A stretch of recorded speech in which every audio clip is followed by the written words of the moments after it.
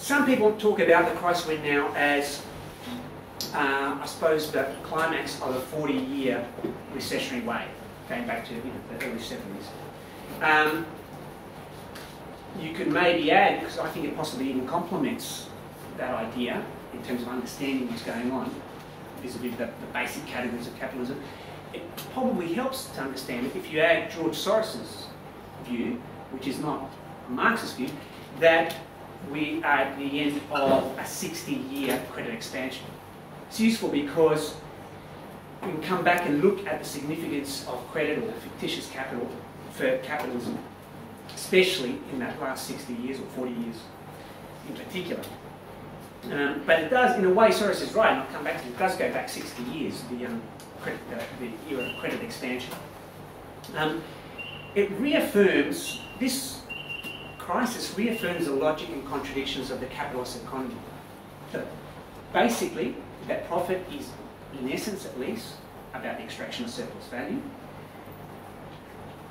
but also that for that value to become profit, it has to be valorised. It's inequality. Because people who are very poor are not a good market for the valorisation of capital. Now, this was always a problem with the idea that the Eastern European economies would save capitalism and would be, the salvation, I suppose, of the already looming problems of neoliberalism in the late 80s, early 90s. So if you look, for example, at even, say, Australia, this might come in the Australian discussion, but just to take our own country here, something like 8 million Australians, which is a very sizable portion of the population, live on an income of less than $21,000 per annum. That's not very much money. 4.5 million of those, so again, a good sizable proportion of the entirety of the country, it's actually 23%, live in households where the aggregate household income is less than $400 a week. So actually, social inequality, which is of course only growing, including in, and is in fact a premise for the growth of the so-called new powers, what I refer to now by everybody as the BRIC countries, Brazil, Russia, India, and China was the big one. The premise, or one of the fundamental premises of the growth there is precisely the growing social inequality. India is incredible, actually more incredible than China, for obvious reasons in terms of the character of their economies. The growth of inequality. And this is a big problem in terms of the valorisation, actually a fundamental problem in terms of the valorisation of capital. Now, essentially the way that late capitalism has dealt with this is by the state stepping in. So actually when the state, or more particularly government, step in now in the context of this new crisis, there's nothing new about that. There's nothing even specifically Keynesian about that. They're stepping in like states have been stepping in for some time to assist in this, or somehow facilitate, as far as is possible, the valorisation of capital profits. Fundamentally, the state has done it, I should say, like capitalism, through the armament industry, through the environment, actually. That goes back a long way. I'll come back to this because this is an interesting discussion in terms of the so-called potential saving, from the capitalist point of view, the saving potential of green capitalism. And, of course, infrastructure.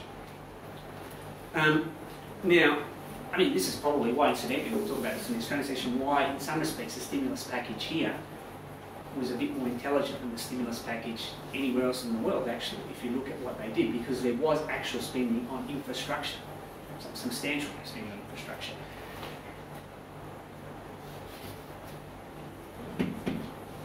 So, actually, a figure that Mandel has, I don't have more recent figures, but it demonstrates this, is if you look at US state expenditure in proportion to GDP, this is in the US, compared to the beginning of the last century, in 1913, that state expenditure in proportion to GDP was 7.1%.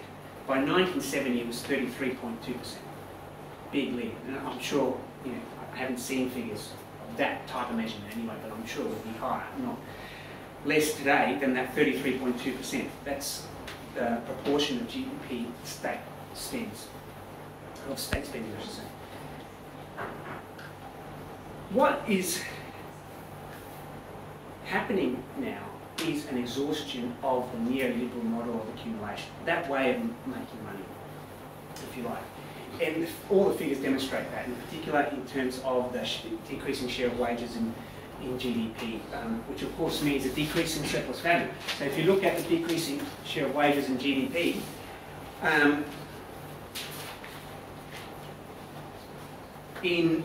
between 1980 and 2006, the share of wages, this is for the 15 OECD countries, went from 67 to 57% of wealth. So quite a significant percentage change. Actually, in the advanced economies as a whole, it went down 9%. In Latin America, it was the highest. This actually does have some relation to the political situation there, which I'll come back to.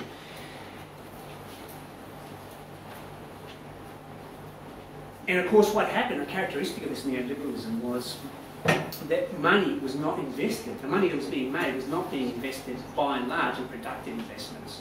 It was being invested in finance itself, credit. That was quite a fundamental feature of, or at least the effect of neoliberalism.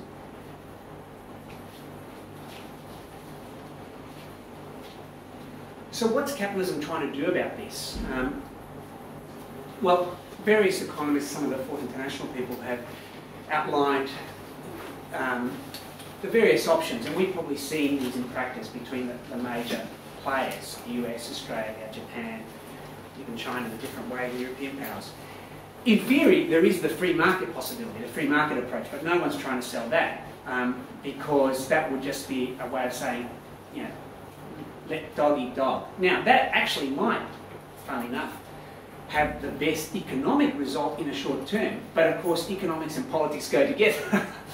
And it is a politically unallowable option. As is the other possibility, which is sort of a corollary of that, of the free market approach, and that is an inflation approach. Just let inflation take its course.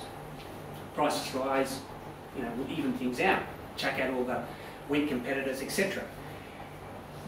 Again, not a very favoured approach. More favoured has been the approach of bailouts.